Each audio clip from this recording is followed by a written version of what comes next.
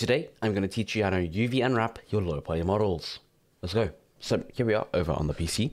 So first off, what you're going to do is select your model and go to the material tab. So make sure you have a material on your model. If you don't, just click on new or open one from the drop down. Go to the base color and click on image texture, and then click on new and change this to a color grid or UV grid. Basically, it just adds a texture to it. You can see like this. Now it's super messed up because we don't have a good UV unwrap. So just go hop over to the UV editing, fix this. Okay, so what we're gonna do is this basically is just to kind of show us like how big everything is on the UV unwrap and to make sure we don't have any tearing or whatever.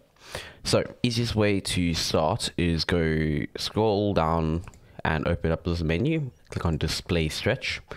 So you see if it's like yellow, that's bad. If it's with like dark blue, that's good. Okay. And the basics of UV unwrapping is you can select something. So I'll go like select a whole edge. I'm just using Alt right click to select and Control E and mark seam. Okay. And if I go select everything and then you unwrap, you can see now it's like changed. And now you can see it's kind of fixed some parts of it, but not really well. And also something useful is to click on this little arrow, and then that will mean if you select something, it will like be selected over here on the left side, but it won't disappear when you deselect. Okay, so now we just have to go through and start adding like a bunch of edge loops to wherever we want a seam.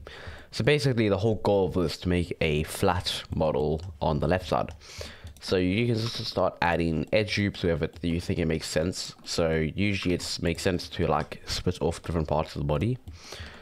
So like there, you usually split the legs off as well. So like this, mark seam, and then unwrap. So you can see if you go to face select, you can see we have each different parts on the left. So you can see the head, the arms. The arms are super messed up because it's not having an edge on the side. The same with the legs and the feet. So what we can do is like with the arm, we can even separate the hand. That usually works quite well. So just select like this, mark seam, and then you'll want to just go select the whole edge like this and mark seam. And then if we unwrap, you can see we get this nasty unwrapped thing. And if you go to material preview, you can see the texture doesn't look stretched at all. Okay. Then we can go through and start adding more seams. So we can do the same thing for the leg. So just select the whole edge like that, mark seam, unwrap, and then you can see we have it like that. Now the texture is looking even better. And we can do the same thing for the feet. So usually I just go like add a seam like that, and then like select the whole bottom edge, mark seam, see unwrap. This is the top part, so you can see this doesn't look good because we want it to be more dark blue like that. So maybe we can add some seams. So sometimes it works to just do it like that. Unwrap. Okay, that doesn't work because then it's intersecting in there. So we could even just go like do this, which does work pretty well. Let's check this, unwrap. Okay, cool. That looks pretty decent for the feet. And then we also need to work on the body, because some parts are still stretched. So we can probably add edge loops here. See if that will work. This is the body there. Yeah, it's a bit hard to kind of do it, but you kind of get used to which parts are good to unwrap. So maybe we could actually do it like that. And then Control E, clear seam. And then unwrap. Cool, that looks a bit better. Okay. Let's work on these hands, see if we can get them flat. So maybe select this edge, mark seam, probably just to separate the thumb. So there, mark seam, and then it wants you to go add an edge loop down the side, and then probably like 2 edges like that.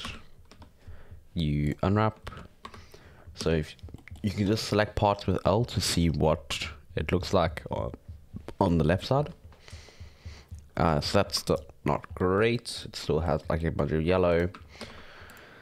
So maybe that will work, or maybe it just starts making clip in. That's not good. So what could we do? Maybe there. There's usually just like trial and error to see what will actually work and what won't. So like there, that's not working. Okay, so we still have this part, this face clipping in. Maybe we can do this. Okay, so they're still clipping into each other. So maybe, oh wait, we need to connect these there. Okay, with the face, it's super messed up because, oh wait, we still have to finish the hands. So there, so we can probably just go add like edge loops here. Mark seam. Okay, cool, that looks a bit better. Maybe a last seam over here. Okay, cool, that looks good. And then for the mouth, we want to just select this, add a seam just to cut that off there, and then we can probably just add like some edge loops up here. I don't think it really matters that much because it's the inside of the mouth. So okay, cool, that actually worked pretty well. So let's look at the face. Doesn't look terrible, but you can probably just add some edge loops along here and maybe some down here. Okay, so there, this is clipping through each other, so we don't want that.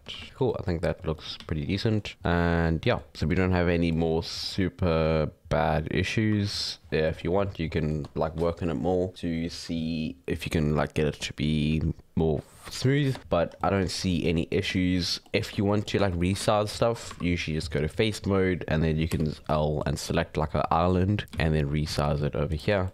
And you can kind of see what the relative size is to each one. Yeah, just click over here for another useful tutorial and subscribe.